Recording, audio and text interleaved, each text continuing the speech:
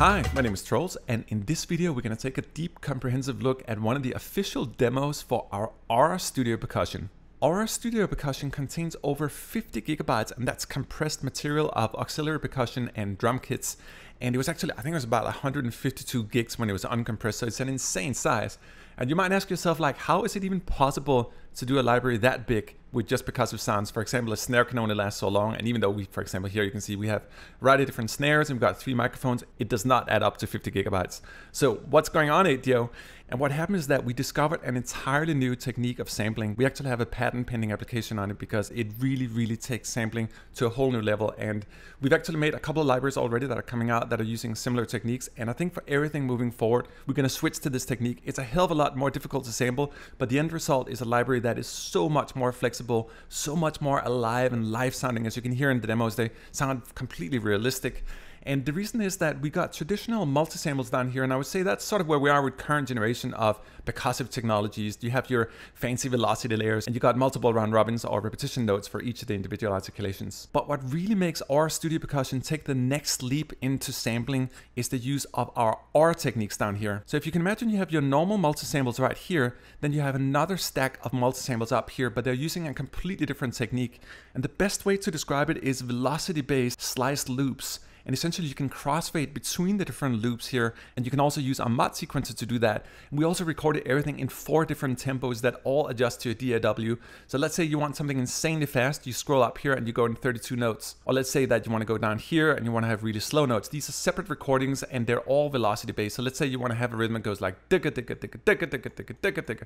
You can do that essentially by sculpting here or just using your mod wheel as well. Alright, so that was an awful lot of talking. Why don't I just play the demo up here, and then I'll show you the different layers here and show you what's using our techniques and what's using multi-samples and what's mixing both of them, all that stuff.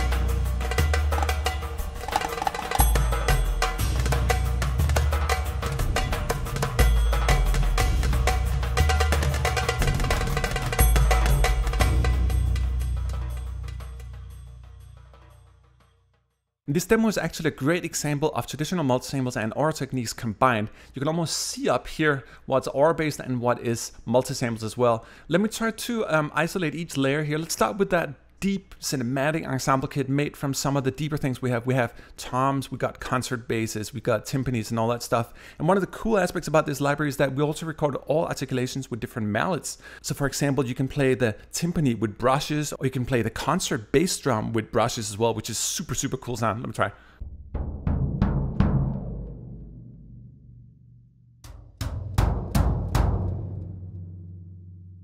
So I actually prefer the brush. I think it has a more like piercing, cinematic, like clear attack kind of sound to it, and you still get a little of the body, the but it's so unconventional. Normally you play with a very soft mallet, and it was like, let's just try it out. But anyway, let's go up here and isolate the first deep kit here so you can hear a little more in isolation.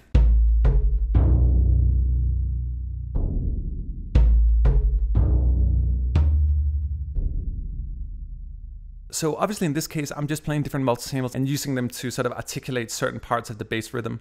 And you also have aura samples for all the individuals up here. So for example, you have a very deep tom here, and that's the multi-sample version. And down here is the aura version.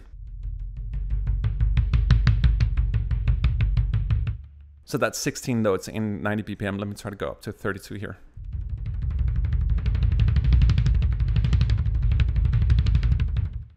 And that's just me holding down one key and using my mod wheel. You can see that being changed over here when I touch the mod wheel. But let's go a little deeper into the aura stuff here. Here is another example of a bonus patch called the Cymbal menu. And we have tons of cymbals in the library. You can see there's a massive collection here. And again, they're also played with different mallets. You got both brushed and traditional versions here. But in the Cymbal menu here, we have some of the best sounding cymbals in a large collection here. And then you also have them aura fashion. And for this particular part of the sequence here, I actually use both the multi-samples and the aura techniques combined. So let's go in and look at that sequence here. So you can see down here, you got the multi-samples down here, and then you have the auras up here that corresponds with the pieces down here. Let me just try to play it here. You're going to hear a couple of multi-samples here. And then you're going to see the auras up here, and these are cymbals, so they're played in sort of consecutive ways, and it's just very, very fluent sound.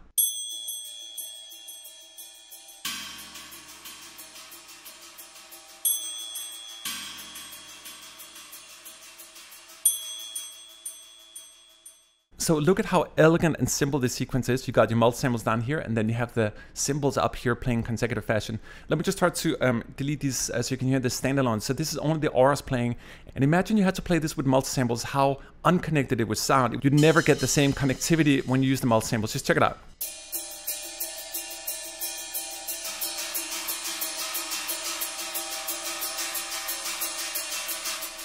And then we just in real time try to play with the mod wheel here. You can see down here, so you can hear me sort of transition through the individual slice layers of the cymbals.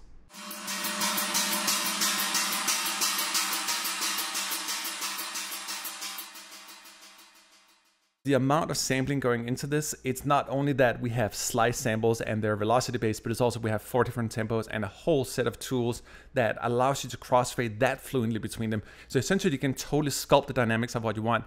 And we also have triplets. So if you want to play anything in triplets, if you want that more of that triplet feel to the cymbals, for example, just click down here and you are in triplet. So it's fascinating, and it's something that for me, I'm so excited to share with you. It's been taking me years to really figure this out. You can see here how easy the sequence looks. Let me just add the multi-samples back here, whoops. Let's move on here to the timbales. And with the timbales, you have 2 different kinds here. And I should also mention, for all the articulations, as it wasn't enough, we actually done rolling sticks as well. So you can hear the timbales here, and these are pure multi-samples played right here, even though they do have aura versions as well. But I'll play the timbales right now, and then you're gonna hear sort of some rolls going into the normal hits. That's all multi-samples, but it gives sort of more lively atmosphere.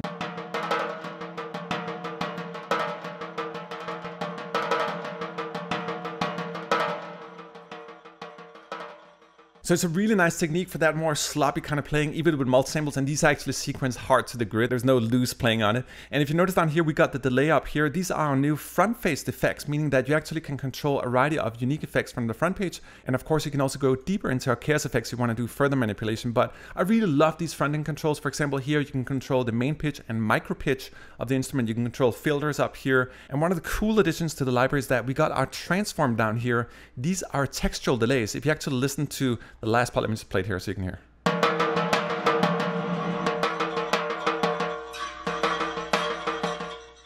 You can sort of hear there are more things than just the delay. You had textures inside of the delay, and that's transformed down here. So these are essentially textural convolution delays that you can add on top of your normal delay, and it just gives more of a texture, coolness to the sound.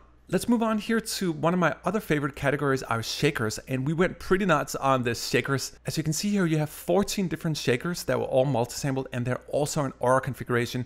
Let me just play an aura shaker right here, and I'll try to use the mod wheel so you can hear what it sounds like when you cross through the slice velocity layers.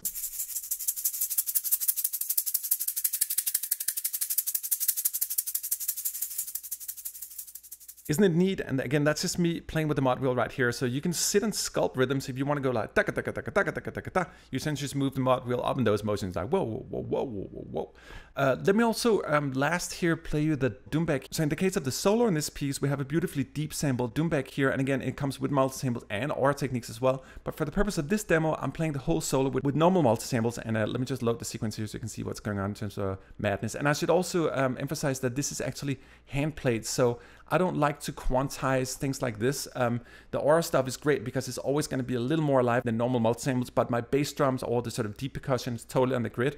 And this is a good example of combining the two. So this demo sounds kind of alive because you got your aura stuff, you have your normal quantized multi-samples, and then you have unquantized multi-samples here. So yeah, let me just play the whole thing in its entirety here so you can see the demo in real time.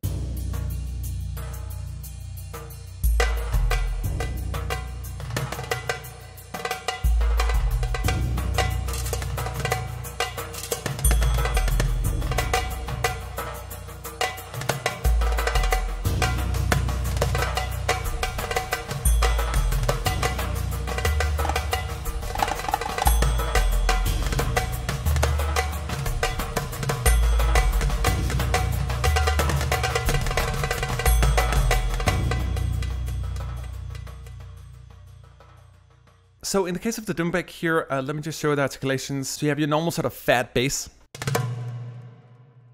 Let me just kill the reverb here actually on it so it sounds a little more dry. And then you have more sort of a finger snapping articulations, more like the snare. And then you got a brushed articulation. And then you have a muted articulation. And combined, that gives you a multi-sample Doumbek. And you can see also you got your aura equivalent up here. Let me just show you as well.